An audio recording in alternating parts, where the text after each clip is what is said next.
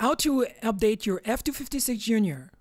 It's mainly for Windows but can be applied for Linux as well. First step, download the device driver for the USB chips on the Foenix board.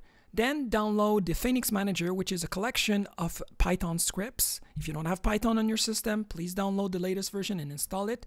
Do the same for PySerial.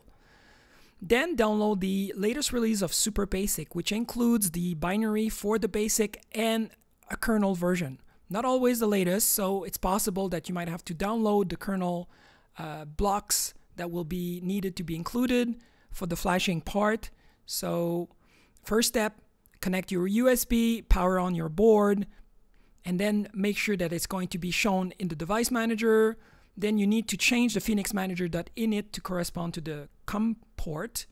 Then in the location of your files, you should have a bunch of binary file, and the bulk CSV file should contain the list of those binaries corresponding to the block number in the flash.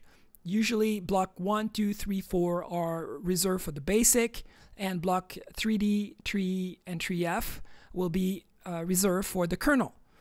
And you run it by doing bulk flash, which was one of the script in the Foenix Manager, and then you target the bulk CSV.